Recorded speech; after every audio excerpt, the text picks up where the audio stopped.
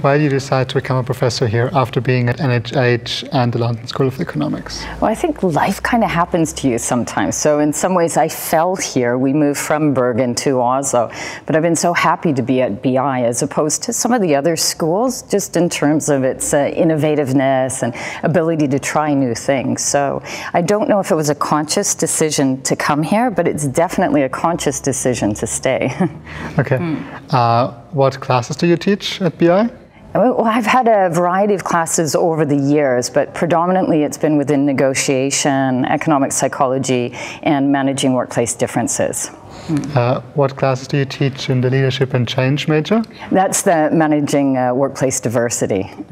What do you think makes it special, this course? Well, I think what makes it special is students really have to think for themselves. Often you come in and you think, okay, I know what diversity is about. It's either gender or religion or ethnic background. But when we get the dialogue started, we start realizing, what is this concept and where does it exist and what is the context around it? And then we talk about issues such as status and privilege.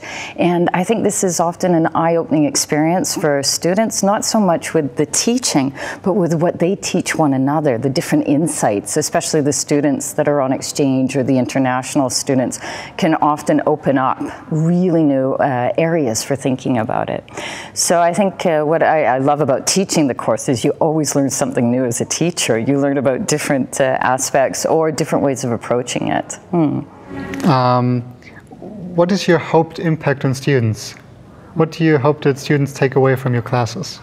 Well, mainly that they don't accept the reality as it's presented, that they always put forward critical questions about what life is about what work is about, what relationships are about, and who they are about. So for me, it's really important that we learn from the research, we are inspired by other academics, and at the same time, we never stop thinking for ourselves, and we take that learning and research and put it in the appropriate context. So that's really important for me. And so we do a lot of dilemmas and cases in class that have no one right answer, and yet some really, really good questions, I think.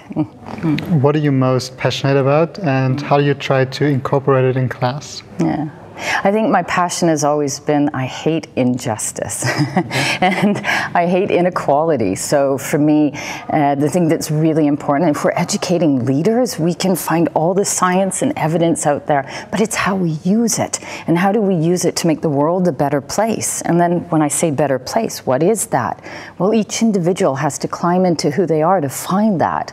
And when they find that, they can use research and science and other people's input in order to achieve those goals. So I'm passionate about injustice and inequality, and I think that leaders tomorrow, today, they can really help narrow the gap. How do you think are your classes different from honors or Mia's class? What do you do in class different? Oh, that's a great question. I'd like to say I'd know right off. Luckily, I have been teaching with Miha, so that is fun in terms of I tend to have quite a, how would I say, loud style maybe, or a little bit, I gesticulate a lot. And I like to put forward questions. I might say that compared to ARNA, the type of research that we use in managing workplace diversity, it's often more quantitative, social psychology, more at the interpersonal level. I'd say that would be one difference. The use of dilemmas rather than real world cases. It's ideas about how you'd actually lead the diversity. Again, it's very much at the group and interpersonal level. What makes you unique as a professor? Oh, wow. Well, there's that quote I love. I think it was Oscar Wilde. No sense being anybody else. Everybody else is always taken, or something like that, paraphrasing. So unique, I don't know. I think most of us are unique, and as long as we bring who we are to the teaching and we draw on our own personal experiences and draw on our own set of values, I feel that we will always offer a different perspective. If I were to be cliche, I'd say, well, I'm Canadian in Norway, and that makes me different by virtue. My age, I'm a little bit older now. Being a woman probably makes it unique. So, and then when you say that, I start thinking about unique in what context? What is unique about your personality that you can't see in other people in the department? Oh, that's I'm not sure if I would see anything as unique. I'm not sure if I believe in that. Well, I would say sometimes I wonder who I am, and I think, oh, it must be my Canadian upbringing in terms of, I use humor a lot, but I think my colleagues do too, so I'm not sure I'm that different. But I do like to try to engage people in conversations with a critical perspective, not just a superficial approach. Let's climb underneath. But I think, again, I share that with a lot of my colleagues. So. What are your main takeaways from the University of British Columbia, NHH, and the London School of Economics? My main takeaway. UBC was my where I began my university education. I think that's when I really fell in love with diversity in many ways. It was diverse where I grew up, but you go to university, and in Vancouver, Canada, there's so many different people and backgrounds, and so and then that learning. I loved university. I fell in love with books. So and the campus, if I'm superficial, beautiful. Oh, the nature. And then when I went to NHH, that was my first time away from Canada, and I love Bergen, absolutely adored Bergen.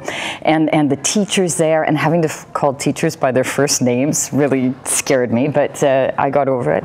But then I love studying business, and I was surprised because I always thought business wasn't that exciting. So there were some great teachers there and professors, and I really enjoyed my learning there. And then I went on to do my doctorate there.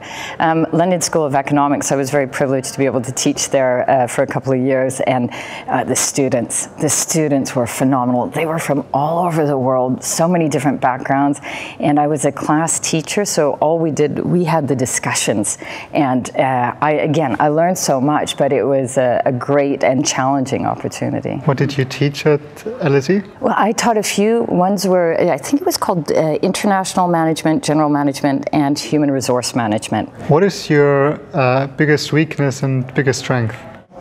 In life, in work. as a person? Okay, my biggest, I would love to do what they do in interviews. My biggest strength is my biggest weakness. No. In terms of, I think my weakness is I judge. I judge people, and I have these criteria that I think people should live up to. And this causes me some level of challenges in everyday life, so that's something I can work on. And at the same time, I feel that by having certain standards and making myself and others accountable to certain standards is also a strength. So on principles and as related to injustice, when you see it happening, you have to say something. So it's that balance. So in a way it's both, and at the same time you have to make sure that you're not criticizing and being judgmental or prejudiced, not getting enough information before making the judgment. And at the same time, some of these criteria can help you put a stop to saying no when you see something going on in this world that's wrong. And don't be the silent majority.